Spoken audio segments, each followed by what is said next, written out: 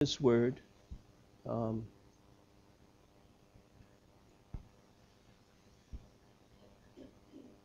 I'm just messing it up. Can't seem to get it straight.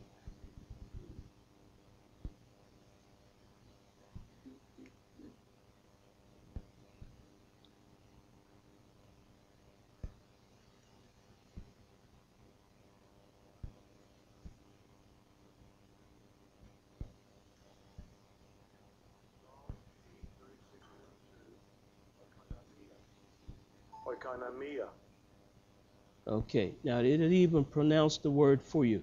This is the Greek word oikonomia. Strong's G 3622, oikonomia. Okay. Now, one of the things about that I like about this this particular website is that it also helps you to get the definition of the word, and you can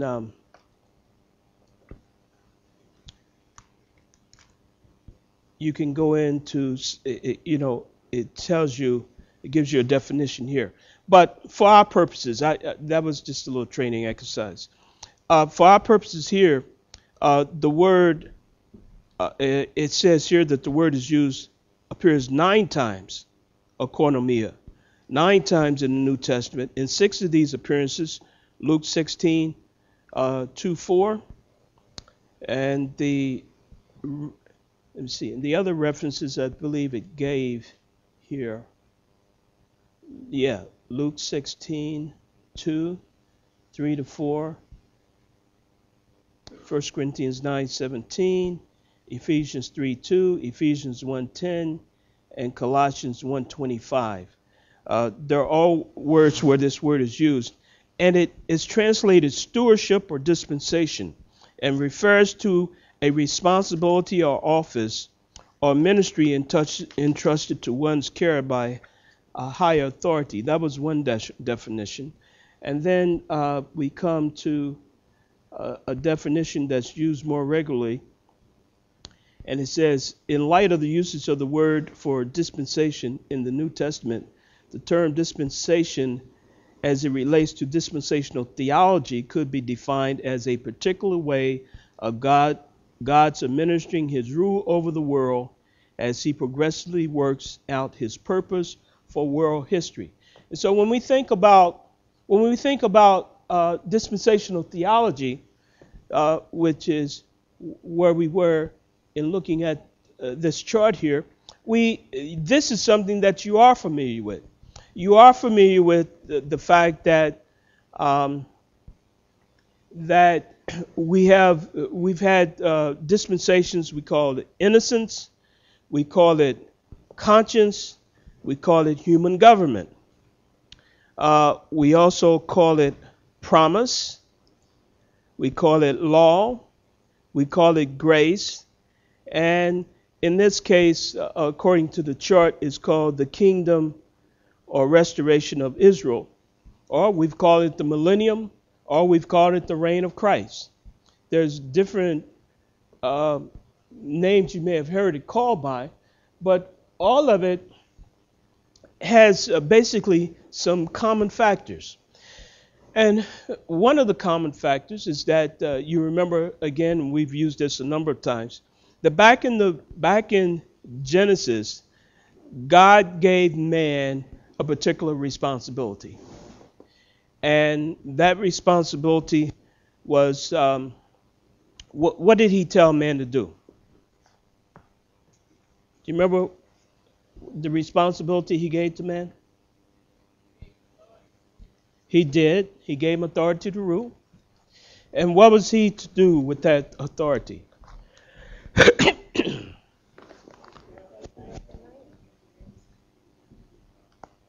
Okay, let's take a look. Because we're going to use that to go back to the book of Revelation. Take a look with me to Genesis chapter 1, verse 26 to 28. I'm just using this so that we can become more familiar with it again. And I know you are, but it's just a review. Um, and in Genesis chapter 1, 26 to 28, what does it say?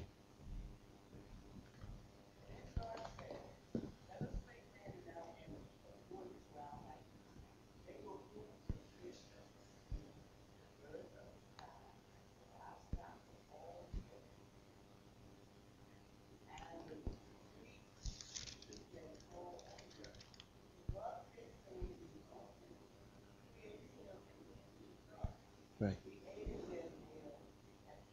Uh-huh.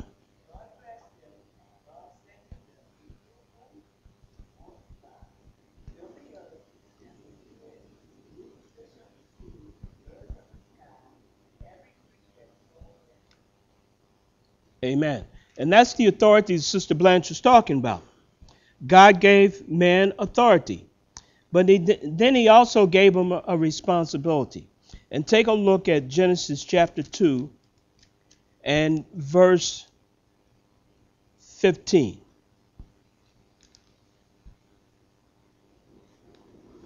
Someone read that?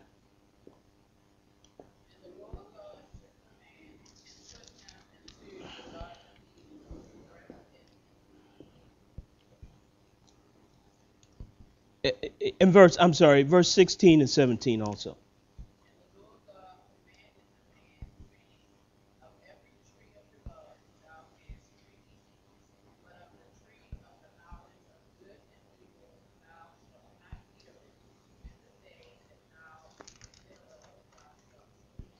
Okay, thank you.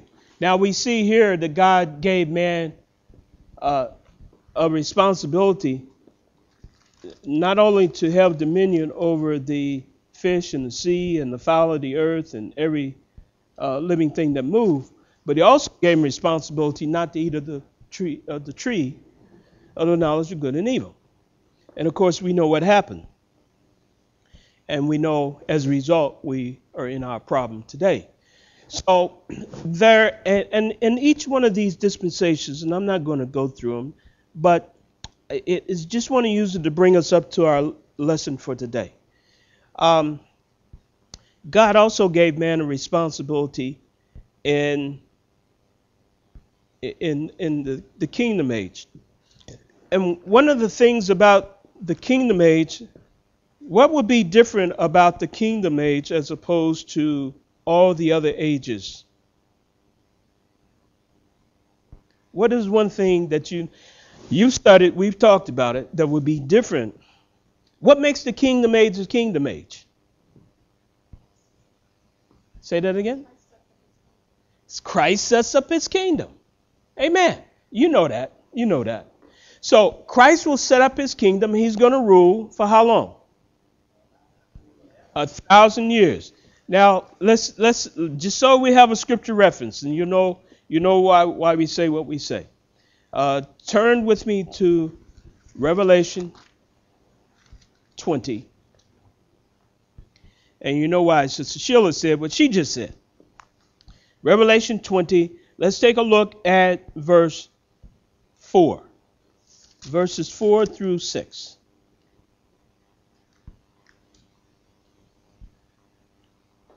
Okay. And someone have that verse?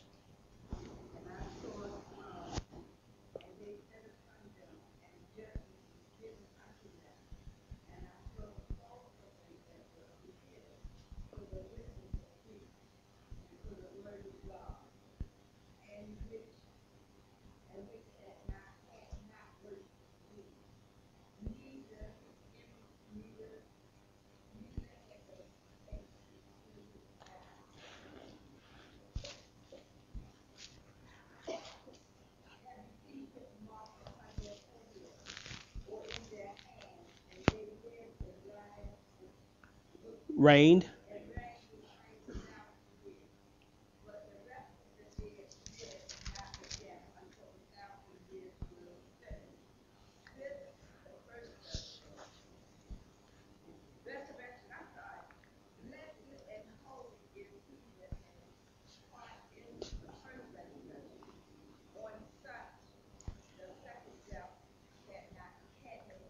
Okay. So what we see here, we see a number of things in these verses.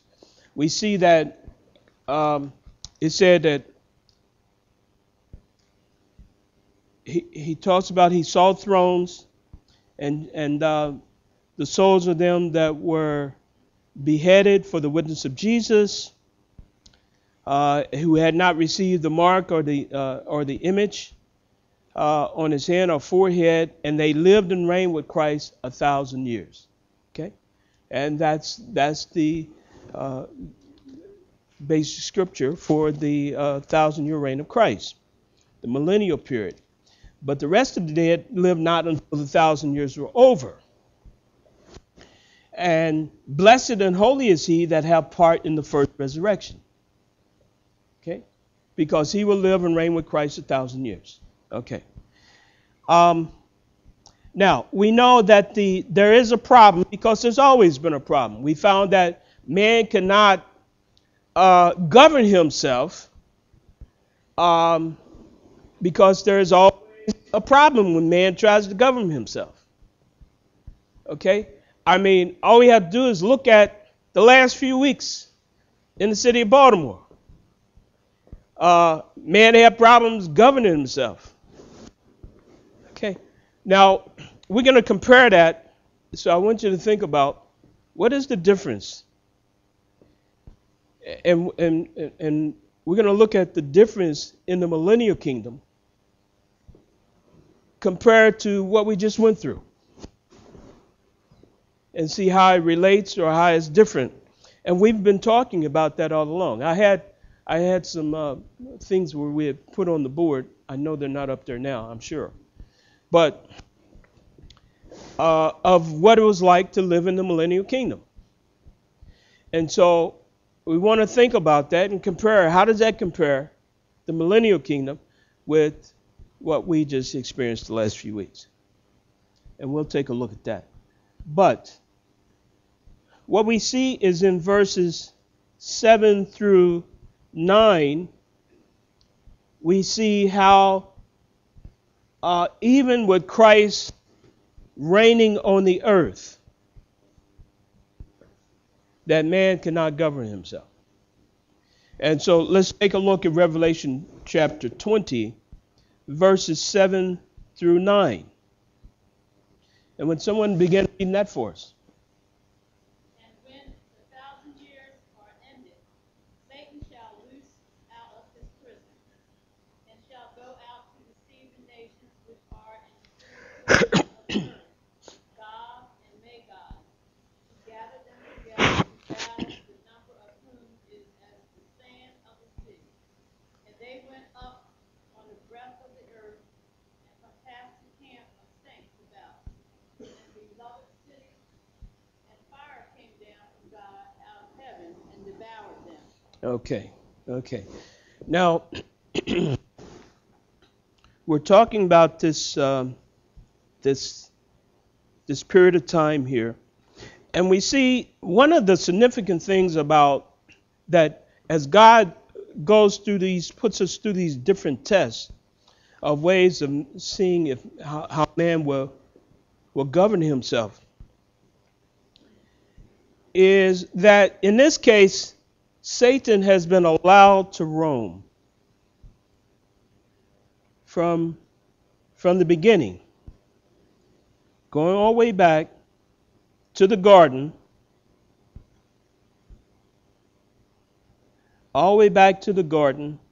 until the beginning of the millennial kingdom. Satan has been there to influence man. And then we see during this 1,000-year period, at the beginning of the 1,000 years, the reign of Christ, Satan is bound. Now, we didn't really look at that, but if you go to Revelation chapter 20, beginning at verses 1 through 3, we'll see that he was bound. We didn't read that, but just to read it quickly. And I saw an angel come down from heaven, having the key to the bottomless pit, and a great chain in his hand. And he laid hold of the dragon. It even tells us who the dragon is. That old serpent, who is, we know him by the devil. And we also know him by Satan. And he bound him 1,000 years. And what else did he do to him? Into the bottomless pit and did what? Shut him up and set a seal upon him, that he should deceive the nations no more till the 1,000 years should be fulfilled, and after that he will be released for a short time. Okay, so we see that he's bound, and Christ is reigning on the earth. And yet man still wants to rebel after the 1,000 years are up. Okay, even after living in, you might say, the best we've ever had, he still wants to rebel. So what I want to do is go back and take a look at some of the things that the scripture talked about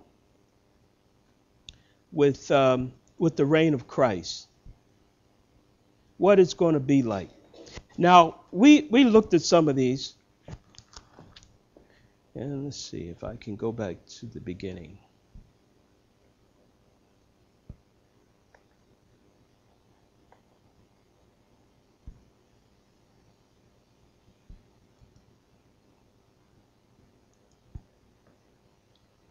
Okay, I think you can see some of that. Okay, we talked about what it would be like. There would be peace and joy.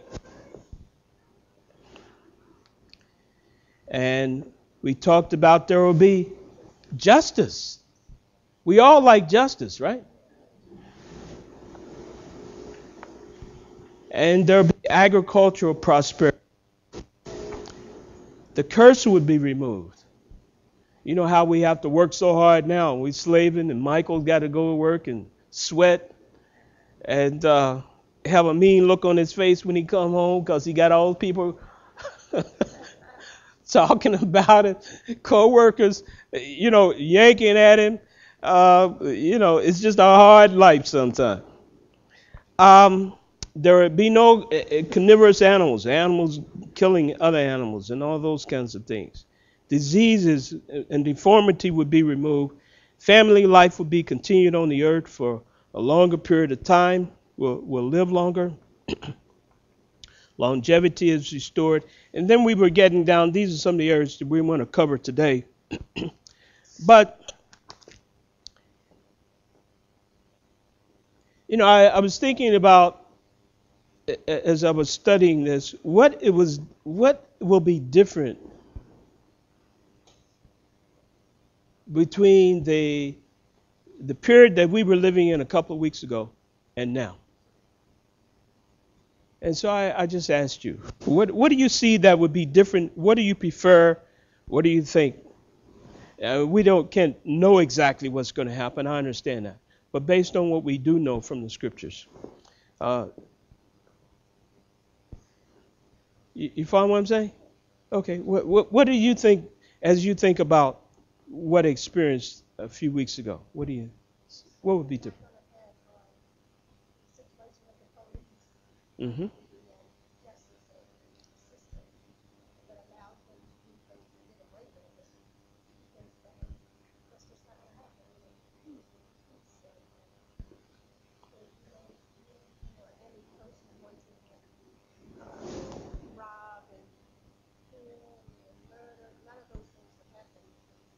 Or destroy.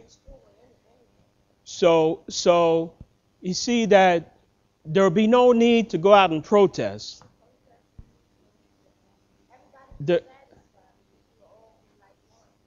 Okay, we'll be unified. Sister Mary?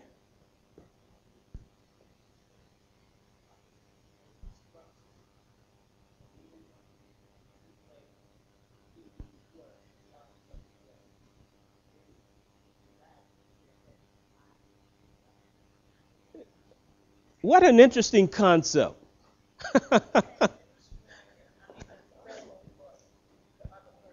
We'll have respect for others.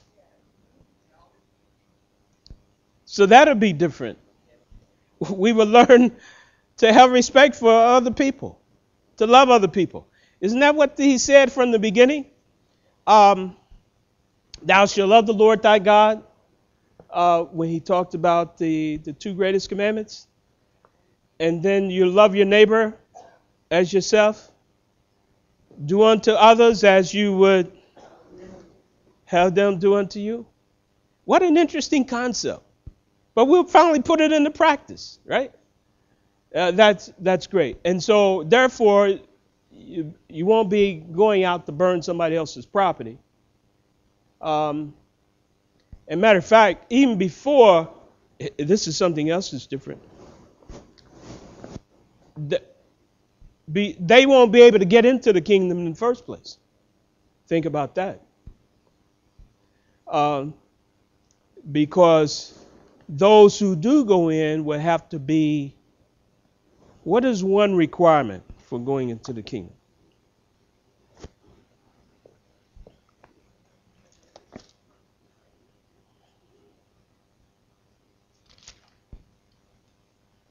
I want to go back to it. It talked about it here. Turn with me to Revelation 20:6.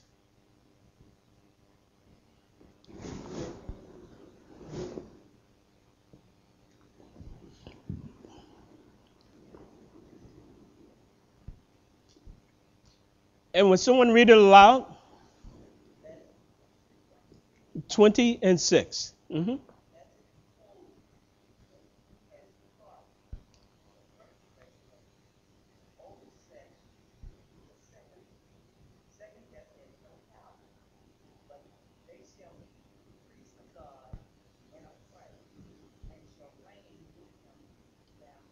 Okay, so as you look at that, and you think about that, one of the prerequisites is that they must be born again. Okay, born again. Look at it. It says, blessed and holy is he that have part in the first resurrection. Of such, the second death has no power. But they shall be priests of God and of Christ, and shall reign with him 1,000 years. So, if the second death has no power, you know the old idiom, born once, die twice, born twice, you die once. You get that? You got that, right? Okay. If you got it, I figure.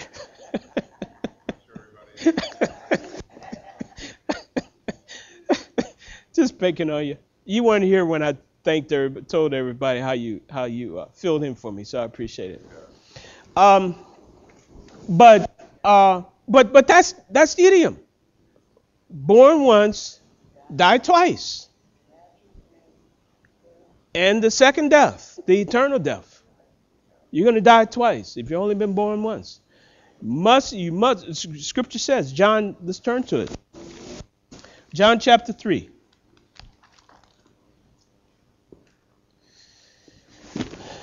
And verses 3-5.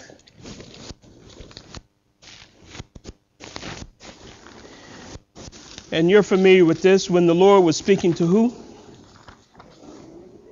Nicodemus. And if you have the scripture, please read it for us. Jesus answered, verily, verily, I say unto thee, except a man be born of water and of spirit, he cannot enter into the kingdom of God. That which is born of the flesh is flesh, and that which is born of the spirit is spirit. Okay, thank you. And could you go back to verse 3? 3-6, 3-5.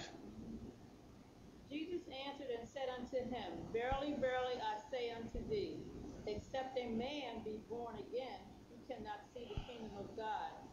Nicodemus saith unto him, How can a man be born when he is old?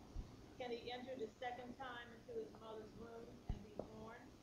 Jesus answered, Verily, verily, I say unto thee, except a man be born of water and of spirit, he cannot enter into the kingdom of God. Thank you, Paulette. Okay. So, you see, that's a prerequisite. It said, except that a man be born again, he cannot enter into the kingdom of God. Okay, so that was a prerequisite. Okay, yes. E- Exactly, exactly. You can't see it. So when we talked about the things that, like a few weeks ago, and what you expect during the Millennium Kingdom, uh, many of those people won't even be there. Okay, unless they repent, you know, repent and have a change of heart. Um, there won't be that kind of activity going on. Um, so there will be a recognition of respect for others. We'll see that. Um, the other thing to do was to take a look at some of the things that we did not cover the last time I was with you. We talked about, I believe we talked about a unified language, but there was another one.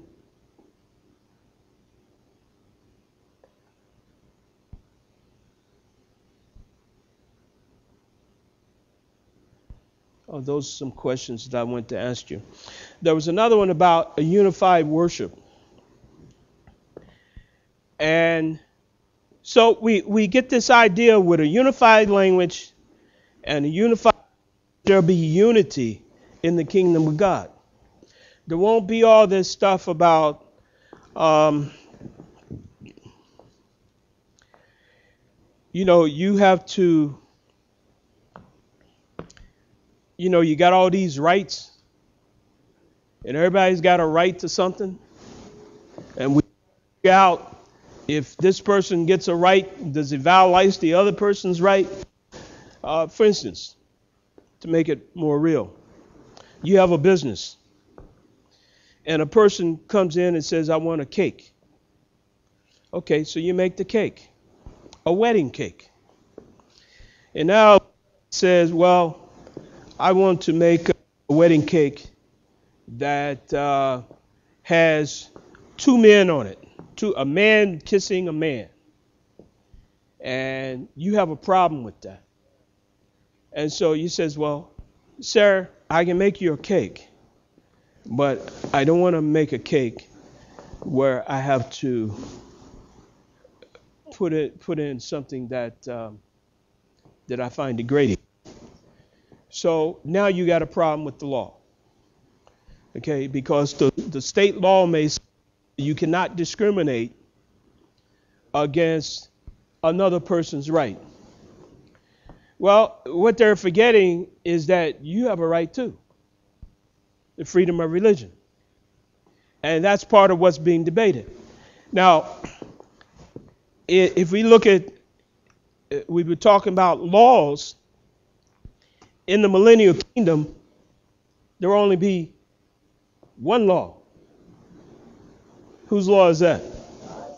God's law. And he said that marriage was between a man and a woman.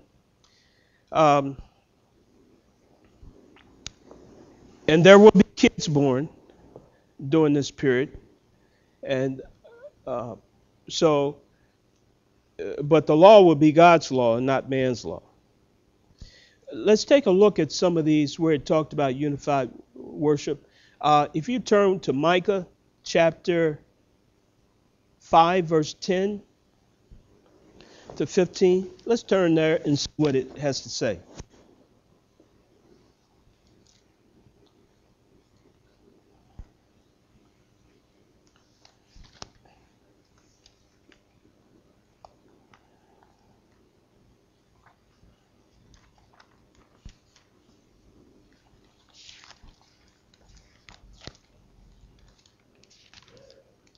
Micah chapter 5, verse 10 to 15.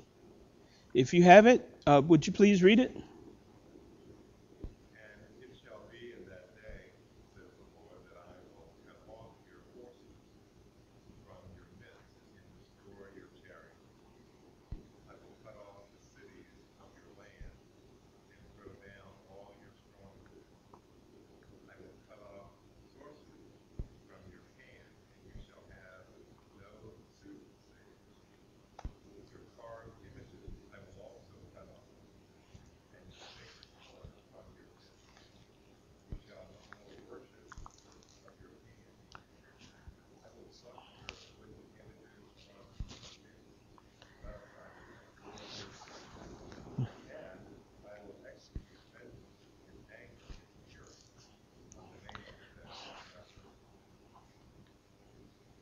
Amen. Does that sound like toleration to you?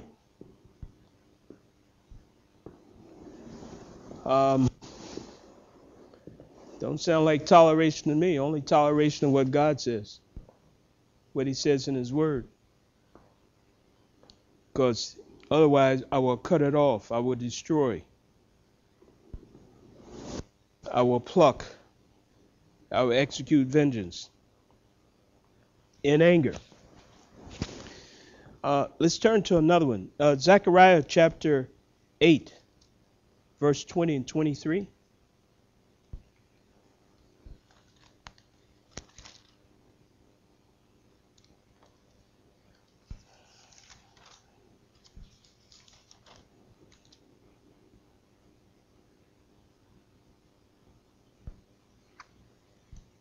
Will someone read Zechariah chapter 8, verses 20 to 23?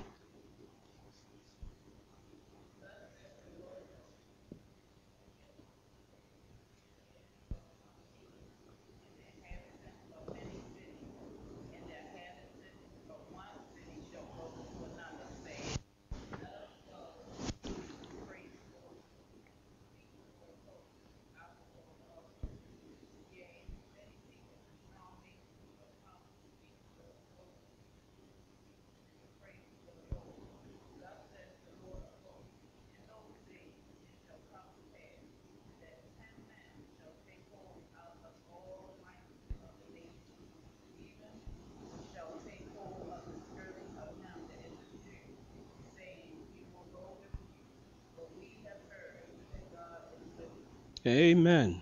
Amen. So we'll see that there will be, it won't be like you go by your neighbors, you see your neighbors, and we know our neighbors. Some have a place of worship, some don't. Some decided, like my neighbor told me, look, I have my own way of worshiping. And so he does his own thing. No, it's not, because that's mostly on Saturday or some other time, during the week. But not that we shouldn't be worshiping the Lord all week, but you get the point that it's not worshiping the Lord. But here it says they were be encouraging their neighbor, or the neighbor will want to come. All will come and worship the Lord. Because the kingdom, it'll be different. The kingdom would be different. So we can see what some of the differences. Turn with me also to Zechariah chapter 13, verse 2.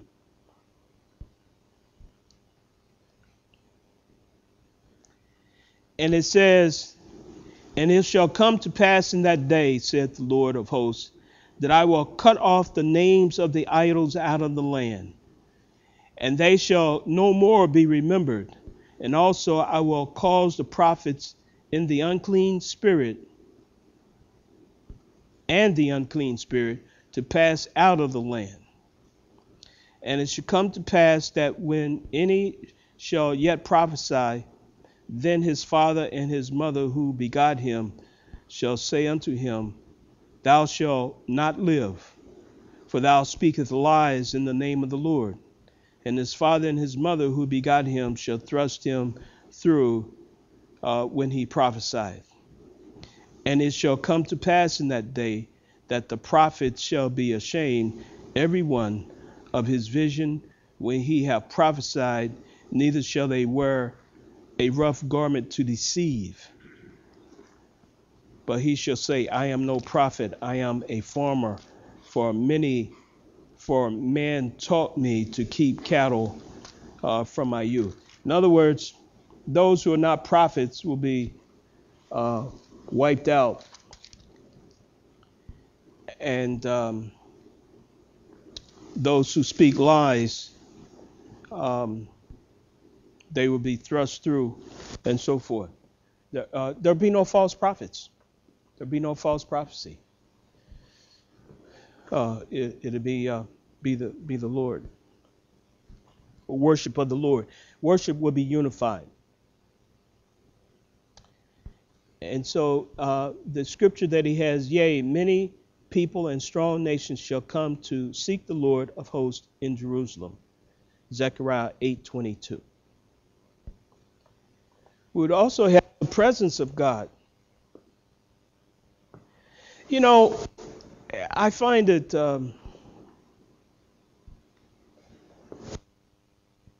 strange. I must say this. In looking at the events on television the last couple of weeks, there was a group there that they were from the household of faith. They were from many faiths, from what I recall hearing. And one thing I was trying to hear was, what I heard, did it match what I read? That's what I tried to hear. Did it match what I read? And I had a problem trying to match what I was hearing with what I believe God says. First of all, I heard no glory to Jesus. I didn't hear any glory to God.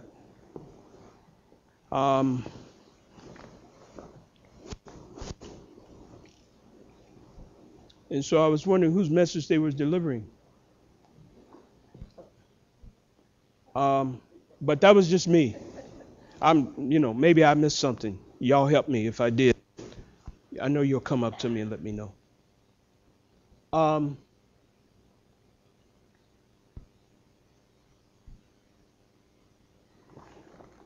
But it also talks about the one of the things that will take place during the millennium will be talking about the presence of God. And it says, "My sanctuary shall be in the midst of them forevermore." I heard a lot. As I think back, I didn't hear much of that, where there was universal rejoicing about what God is doing, about what you haven't given me, or what I'm due, or what I need, or why I'm in the situation I'm in. And something I really had a problem. Not that I don't mean to make light of the fact that we have to treat each other right. I realize that. Police have to treat, okay? People have to have respect for the police. It works both ways. I was watching, there was an article in yesterday's paper that I didn't get to read, but it was talking about where the police were hesitant to act. And one of the things that I'm really concerned about is that these young men, and again, I'm not saying that I minimize that they have to respect citizens, okay? But on the other hand, I'm thinking about them, that some of these are members of our family. We were asking to pray for them. In jobs where the job was just so frustrating. I said, well, maybe this is not for me. And I wonder about that for those who protect us. If at some point they say, well, whatever I do, I'm going to be criticized for it. So I just take the minimal way out for now, which may not be good for you as a citizen. And as a result, we have more lawlessness. And I think about the fact that the crime that we have is a lot of the crime is in our own neighborhood. Things we do to one another. Not what somebody else did to us, but things we do to one another. So I think we need to be very careful what we ask for. That's just my opinion. But I'm saying that because from the scripture standpoint,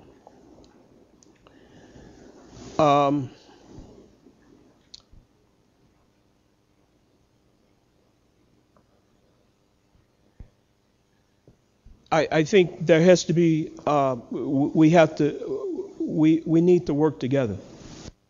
Police and citizens need to work together. We depend on them. And of course, they depend on us. So it's a thing that we work together. But what I was doing was trying to compare what life would be like during the millennial period as compared to now. That's some of what I'm doing here.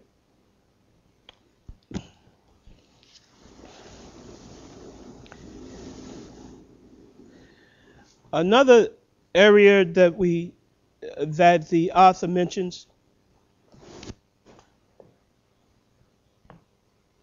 maybe making this too real. I'm trying to see if anybody wants to say anything, and not that you have to. But if there's any comment, for instance, let's take a look at labor.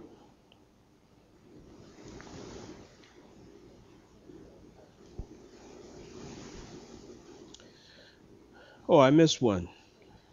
Freedom from oppression. Now that's a good one because that falls, again, I was trying to get away from it for a minute, falls to what we were talking about. Let's take Isaiah chapter 14, verses 3 and 4.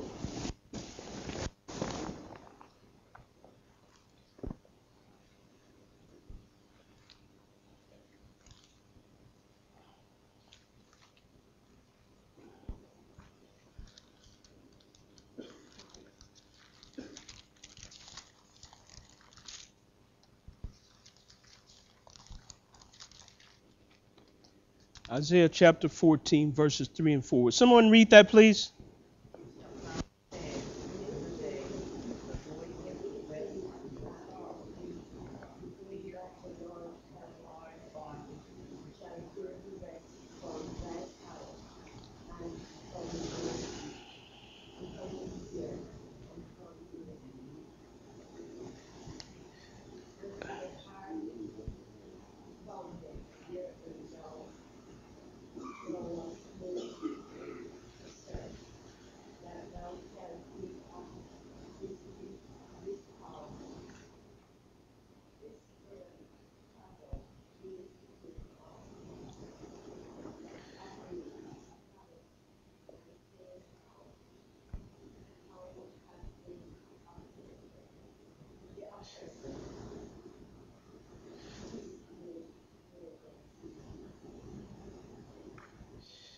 The Lord hath broken the staff of the wicked and the scepter of the rulers.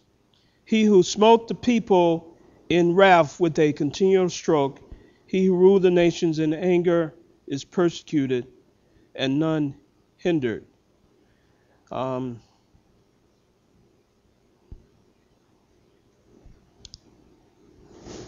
not sure that I followed that one. I want to look at that one in a different context. Let me take a look while we're on that. Turn with me to Joel chapter 3, verse 16.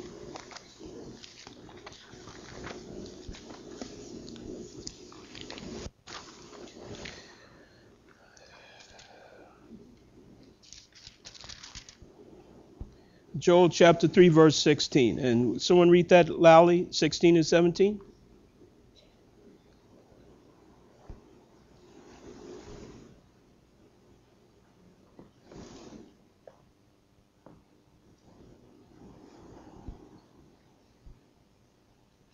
Joel chapter 3, verses 16 and 17.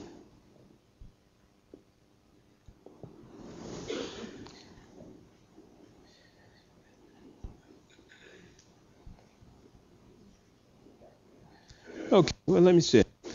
Because our time is about to go.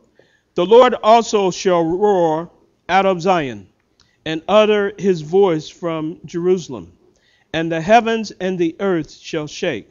But the Lord will be the hope of his people and the strength of the children of Israel. So shall ye know that I am